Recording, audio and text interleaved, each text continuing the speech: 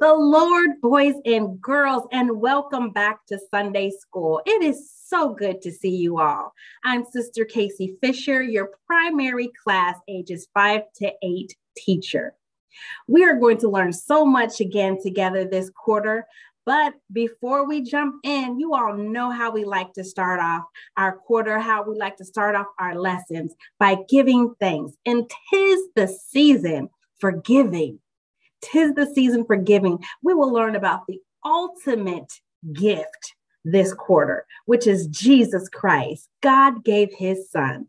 But before we get into any of the lessons again, let's get started with telling God thank you, with giving thanks. What are you thankful for? What do you want to let God know you appreciate? What is it? Anything at all. You can get it in your heart, get it in your mind, and just reflect on it. Think of how good God is. And we're going to tell him thank you. On the count of 3, is everybody ready? Oh, I see some of you are not ready yet. I will wait till everyone's ready. Just give me a quick thumbs up when you're ready. Perfect. Awesome. Now, when I get to 3, I want you all to shout as loud as you can. Thank you, Jesus. I want you to feel it all through your body. I want your parents to hear it, your friends to hear it, your neighbors hear it. I want everyone to hear us telling God, thank you. Thumbs up when you're ready. Awesome. 1, 2, 3. Thank you, Jesus. Thank you, Jesus. Thank you, Jesus. Woo! You guys know that is my favorite thing to do. Tell God thank you. Just like you like to be thanked when you do something for someone else, God likes to be thanked as well. So tell God thank you each and every day. It is always the right time to tell God thank you. So now that we have told God thanks, we are going to let God know what we need from him today. What do you need from God? Or someone that you love, someone that you care about, what do they need from God? Someone that you've seen out and about, it may be a stranger, someone you don't know, but you don't have to know someone to recognize that they need something. And you might not always be in the position to fill that need for them, but God can. He is King. He is Lord over everything. So God can answer any and all prayers. So what do you need from God today? Is it patience? Is it to be more loving? Is it help in school? Are you looking to be a leader? God can help with all those things. So we're going to put those thoughts in our mind too, or hold them in our heart. And we are going to go and ask of God. We're going to take the thanks, the things that we are thankful for, and we're going to combine them with the things that we need and they're asking for. And when we put those two things together, that makes prayer. That's right. It is that easy. All prayer is thanking God and asking God for the things that we need. We put those two things together and we've got prayer. So let's get ready to pray. Everyone, close your eyes and bow your head. Lord, we have come and we have told you thank you for, Lord, being with us, protecting us, Lord Jesus, providing for us. We thank you, Lord, for loving us.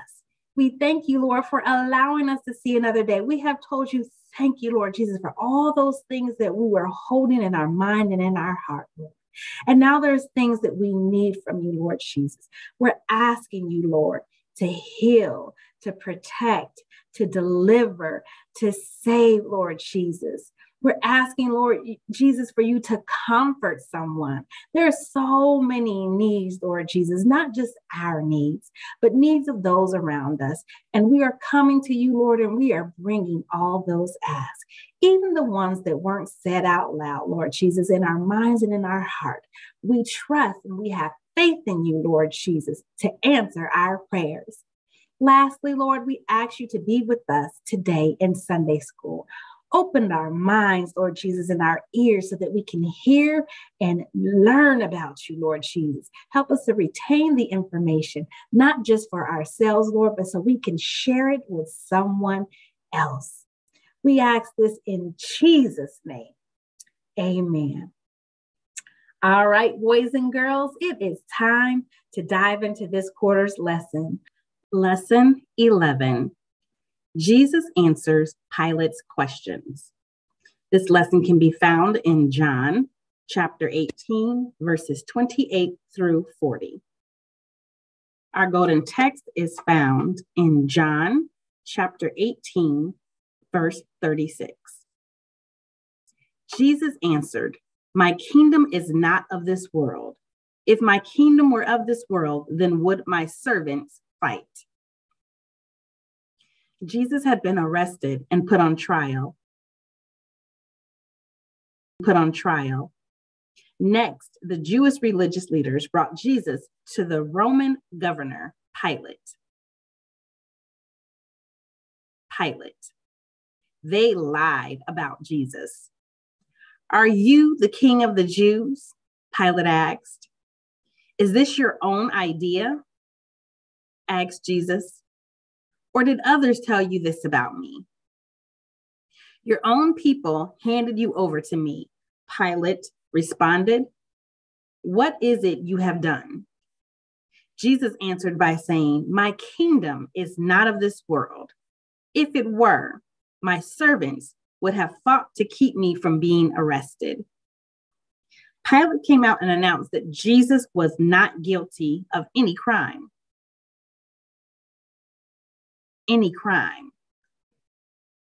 He also offered to release Jesus, but the people cried out for a man named Barabbas to be released instead. Jesus was arrested. Our Savior, the Son of God, the King of Kings, he was arrested. And his crime, according to the people, was that he declared that he was the Messiah, the one true God, the Savior that had come to forgive them of their sins and give them everlasting life. God was only guilty of trying to help us, trying to save us. And Pilate asked Jesus what he had done. He asked him about the accusations. And Jesus told him, "My kingdom is not of this world." And what that means is that God's kingdom isn't on earth. We know that God's kingdom is in heaven. So he told Pilate, "If my kingdom was of this world, would I be here? My people would have fought for me so that I would not have been arrested." Pilate didn't find anything wrong that Jesus had done. And he told the people that. He told the people that he was going to release Jesus. He gave them an option. He said, "Do you want Jesus or do you want Barabbas?" Barabbas was guilty. He was guilty of treason. He was working against the leadership and the people. Jesus was trying to save the leadership and the people.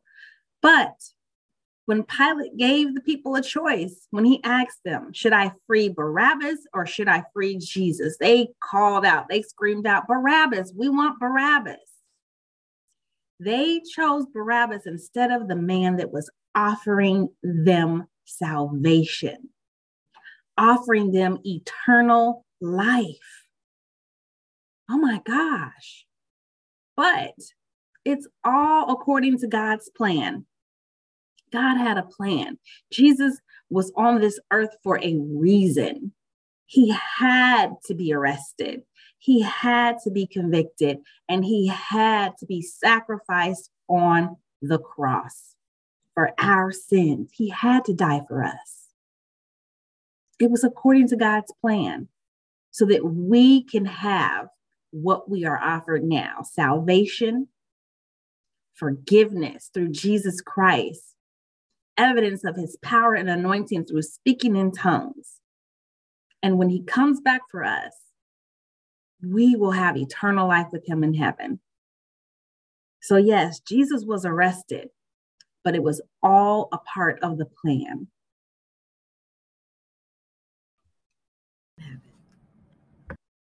Boys and girls, I hope that you enjoyed today's lesson and that you learned something that you can apply to your life and share with someone else. That's right. We are to be sharing the gospel of God. That's right. The gospel of Jesus Christ is not just for us, but it is for our friends, our family, our neighbors, so that we can help them live like God wants us to live. If you would like to be a part of the upcoming Sunday school lesson, please email me at CaseySynoviaFisher@gmail.com. You can record yourself reading one of the upcoming golden texts or sharing what you're thankful for. If you would like more information about service and events with Greater Bethlehem Temple Apostolic Church, please visit our church website at www.gbtac.org or call the church office at 513-681-9665. Thank you again, boys and girls, for joining me today, and I hope to see you next week for another lesson. God bless.